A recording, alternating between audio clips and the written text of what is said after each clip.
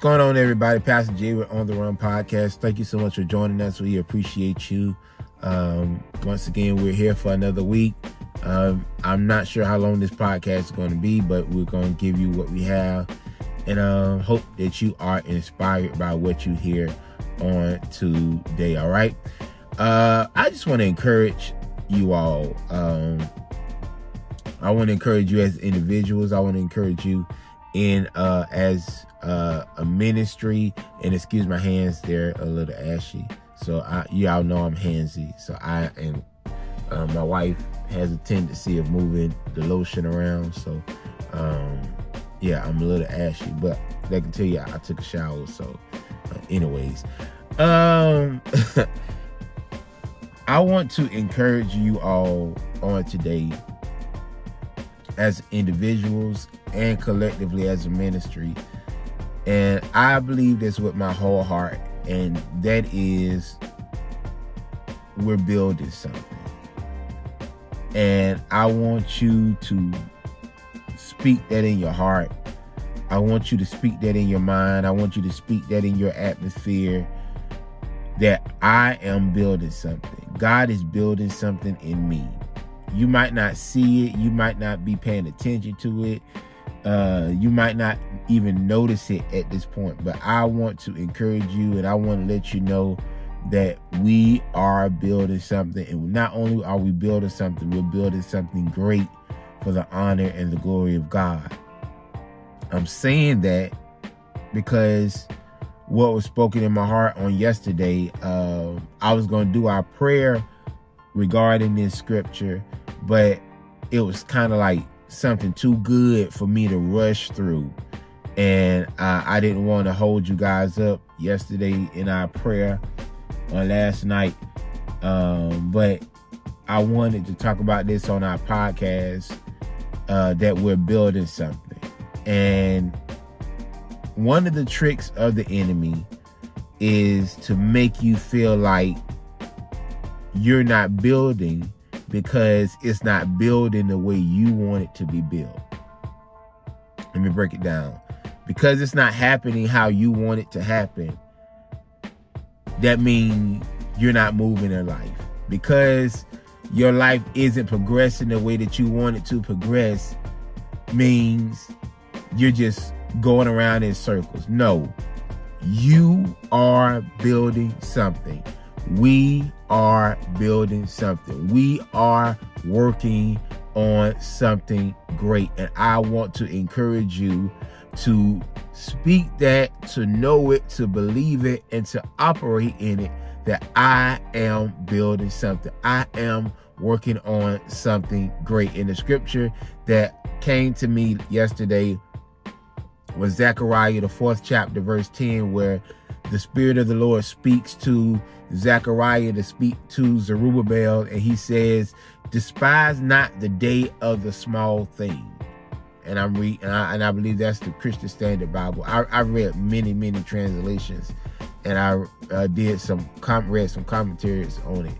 But I just want to focus in on that part, because Zerubbabel felt like because things wasn't happening the way he wanted to happen, because it was coming small, that it wasn't happening. But the Spirit of God told him through Zechariah the prophet, don't despise the small things. Don't despise the things that don't look grand to you. And a lot of times we can push away, we can negate, we can deny, we can look down on, because things don't look the way we want it to, because the church ain't growing the way that I want it to grow. That means God ain't with us. Because my money ain't stacking the way I wanted to stack, that means God ain't with me. Because my marriage ain't being admired by thousands of people, that means God ain't with us. Because I'm not living this Instagram filtered lifestyle that I want to live, that means God ain't with me. No. Despise not the small things. Understand that despise in the Hebrew context means to look at as insignificant. And that's the plan of the devil. The devil wants you to see things as insignificant in your life. The devil wants you to see things as not worthy in your life. But there are some things that are happening in your life that God wants you to pay attention to, that he wants you to give him praise for, that he wants you to give him glory for. No, it may not be what you want it to be, and it may not be how you want it to be, but understand this, it could be worse. It could be worse than what it is right now. And the fact that you are still moving, that you're still breathing, that you're still going, that you're still able to listen, that you're still able to be placed in your right mind is your sign from God that he is doing something great in you. That small thing is great. Great things come in small packages. But it's the enemy's job to make you feel like it is insignificant. Can I tell you, the devil is the greatest bully there has ever been. There will never be a greater bully than the devil. And the reason why I'm using the bully analogy is this.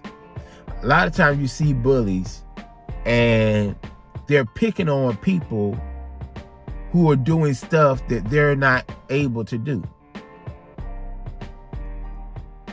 The bully picking on the kids at the lunch table. Why? Because if you notice, the bully don't got nothing to eat, but everybody else is sitting at the table eating. And instead of the bully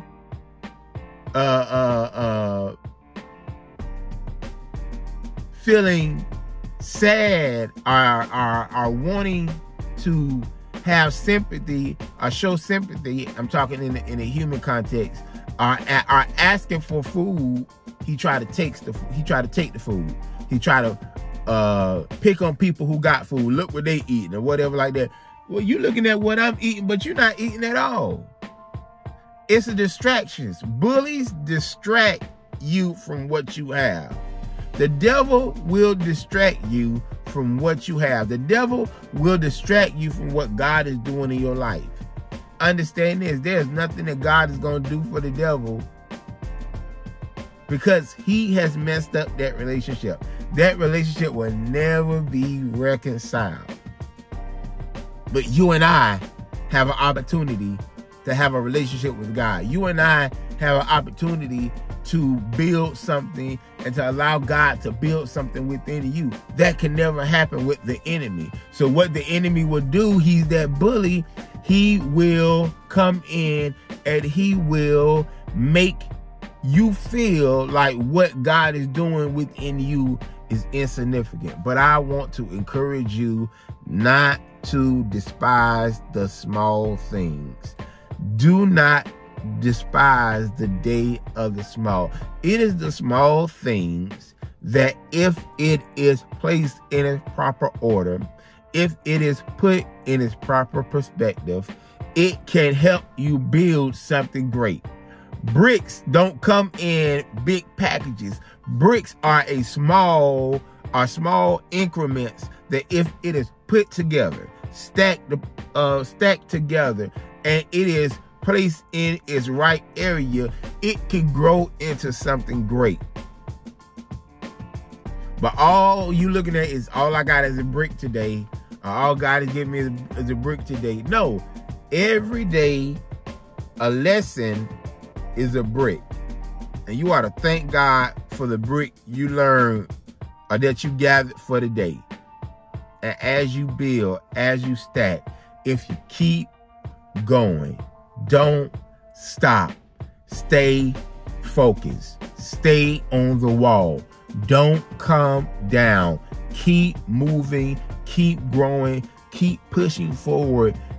If you keep building, you'll have something great to behold. But what the enemy will do and what we will do, I'm not always going to blame it on the devil. Sometimes it's us. We look at what everybody else got. We look at what everybody else is doing. I remember me with my young, foolish self comparing myself to a Kev on stage. And This man has been building his work for over 2 decades. This man has been doing this work. He's been building his brand for 2 decades.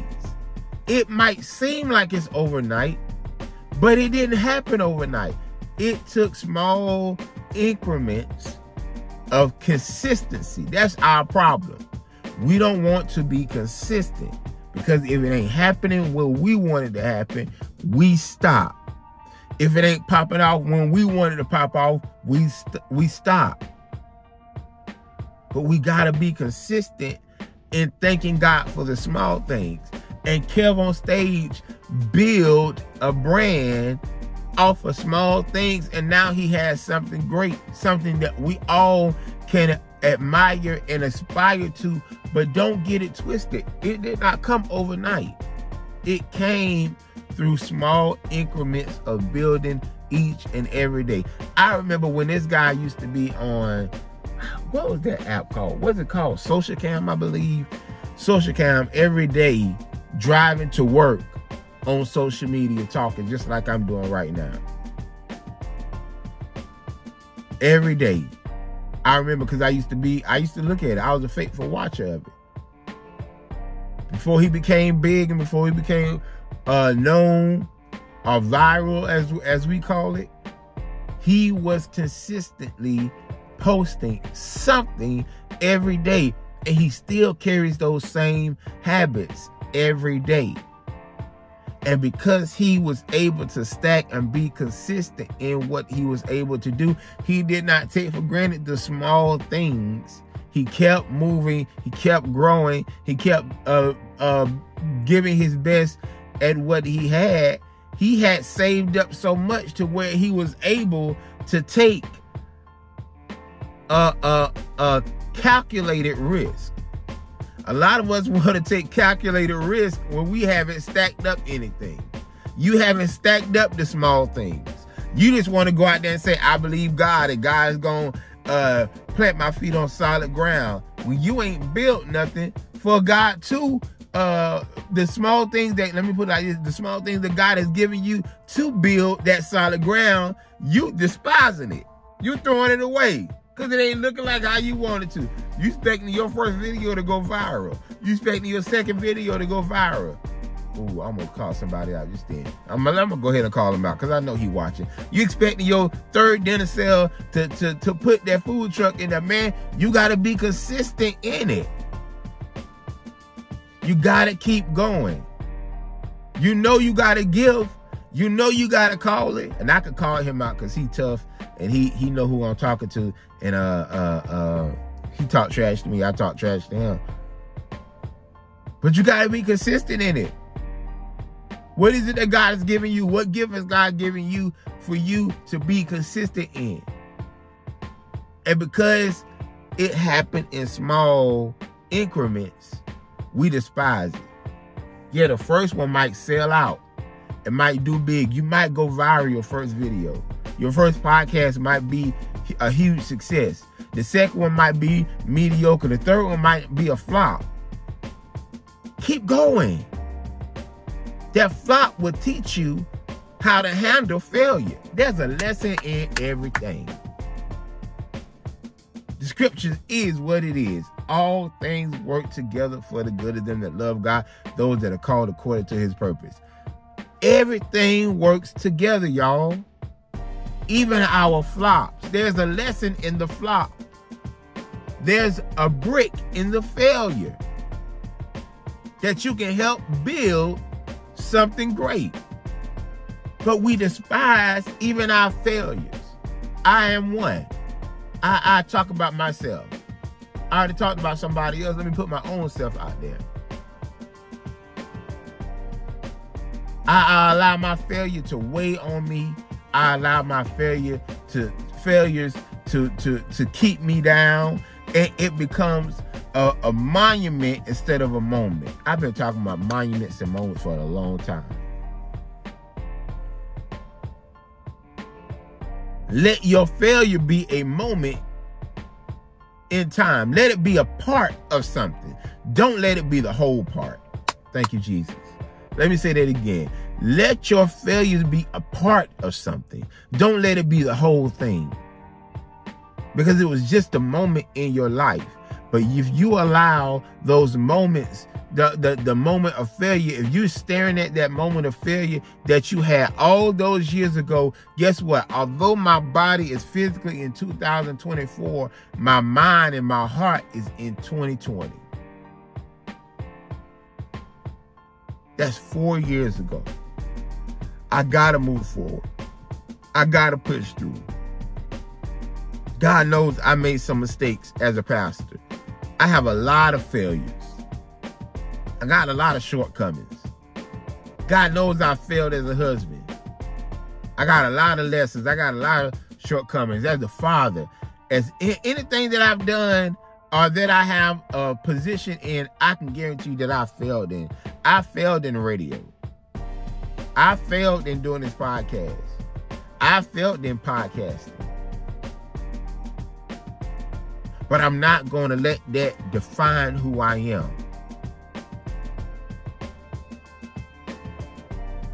Let me say it like this. I'm not going to become that failure. I'm going to let it define me. I am going to let it define me because I'm going to get the lesson out of it and I'm going to use it to help build a greater platform. Not for myself, but for the glory of God. Because of my failures as a husband, I'm going to be a greater husband. Because of my failure as a father, I'm going to be a greater father. If I mess up today, best believe my focus and my goal is to put that brick on my wall and stand on it and be better than I was on yesterday. I won't make the same mistakes. It is my plan and my focus not to make the same mistakes that I made on yesterday. That's how you build. But when you despise it and you see it as insignificant and you don't get the lesson out of it, what happens is you repeat what you don't learn. You repeat what you don't comprehend. You repeat what you despise. The thing you despise the most is what you become. We love to talk about people that have hurt us, people that have failed us and violated us and all that kind of stuff like that. Even in your hurt and your pain, if you don't get the lesson, the things you despise, you become. So if Zerubbabel would have continued to despise the small things, or he would have thought of it as insignificant, then he would have been insignificant. Don't despise the small things. Take it and run with it. Take it and build with it. Take it and become something great from it. This is why Paul says that in all things give thanks, for it is the will of God in Christ Jesus concerning you. He didn't say give thanks for everything. He said give thanks in everything, even everything that has happened that I don't agree with. God, I thank you for it. Why? Because there's a lesson in it. And why? Because it is in Christ Jesus. It's the will of God for my life. So there's a reasoning behind what I'm going through. Even the things that I feel like is insignificant, even the things that I feel like are hurtful, that are painful, that have caused me tears and have done so much what I feel damage in my life. Although it might have damaged me, it didn't destroy me, and I can rebuild again. Don't despise the small things. Keep moving forward. We are building something. Y'all can look back and say, Pastor used to do this and Pastor used to do that. Yeah, Pastor did this and Pastor did that, but Pastor is building something.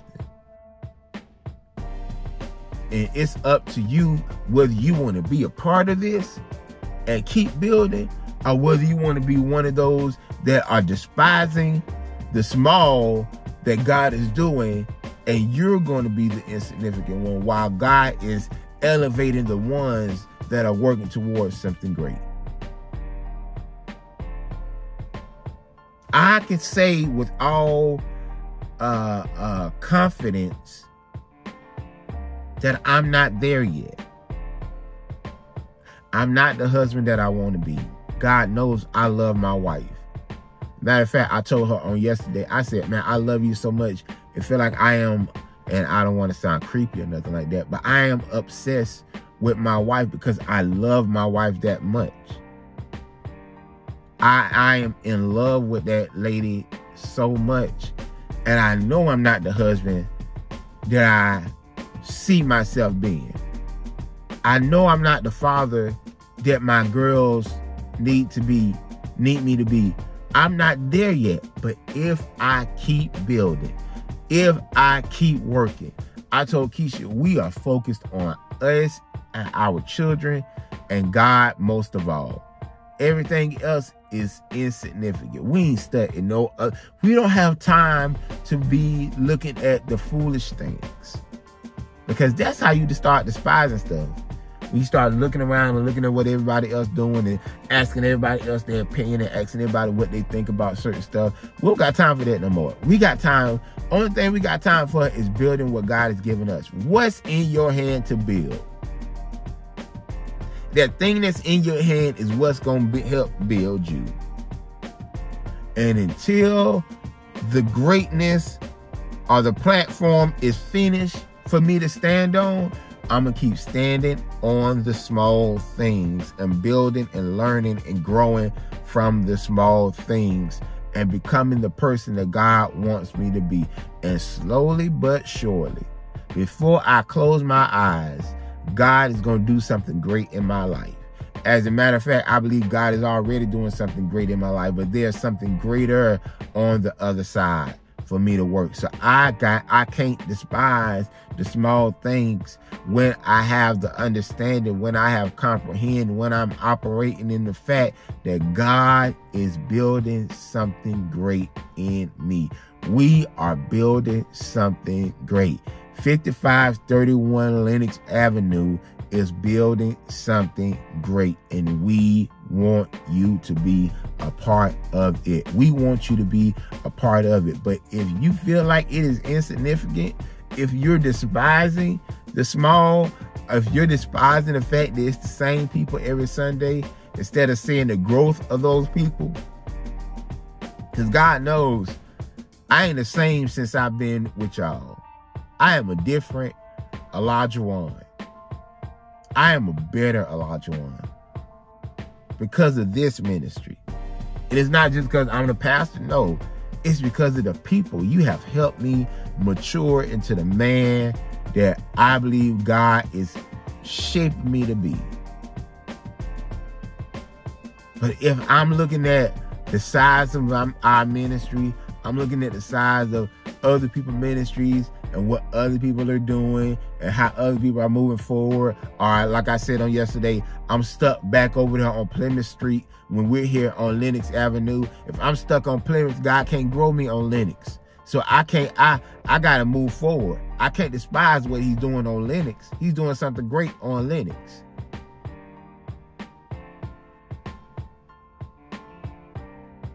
So I can't get caught up with that. But I realize even now, that's why I'm kind of like taking these pauses and just really thinking like, wow, God, you have really, really matured me. And I thank you for bringing me a mighty long way.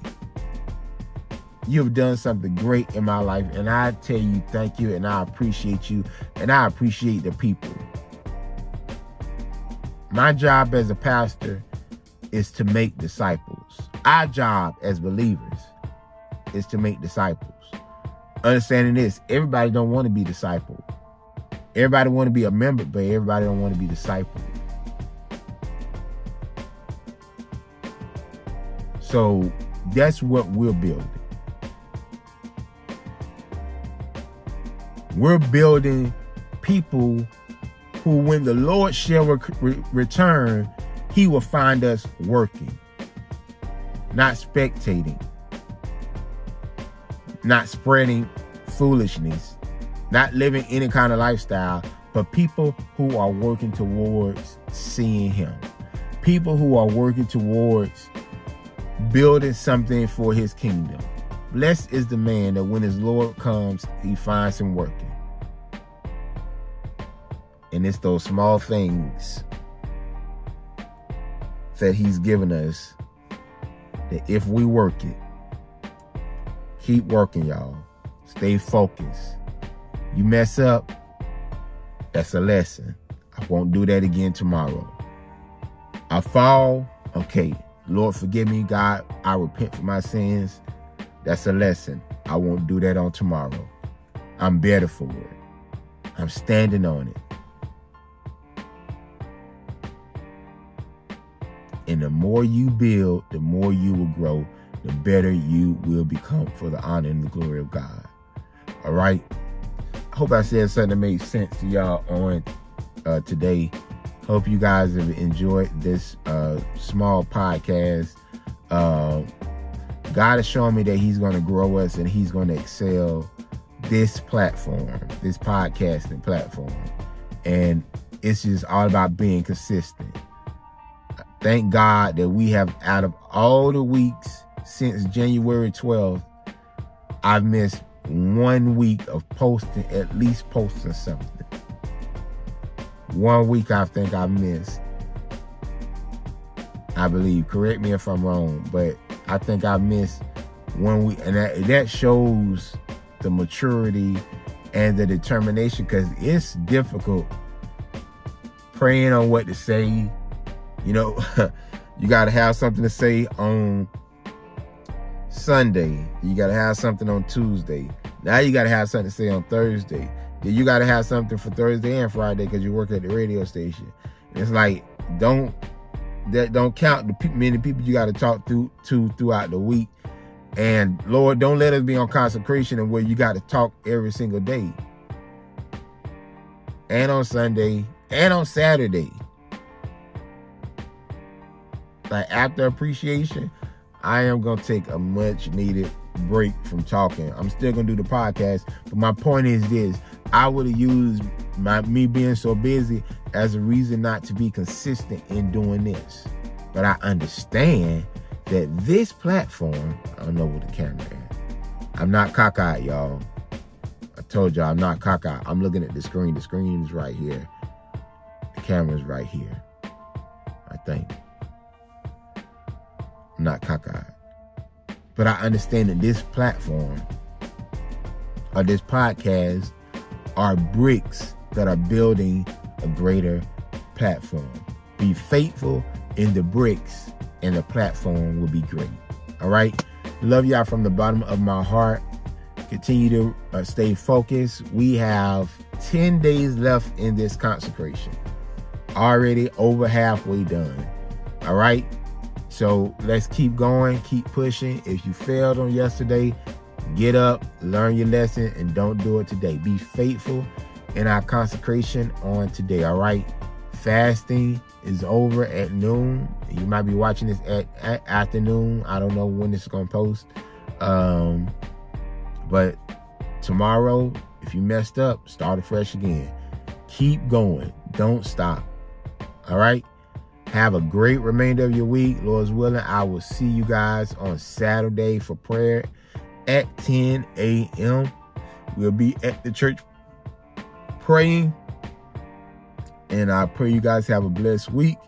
I love you guys from the bottom of my heart. Remember to be positive, be purposeful, be productive, continue to progress. Lord's willing, I'll see y'all next time. I say it because I love you. I say it because I mean it. I love you guys from the bottom of my heart, and I want you guys to flourish and to live. This is an old throwback to Victorious Life, your best life now. Have a great day. I see y'all later. Peace.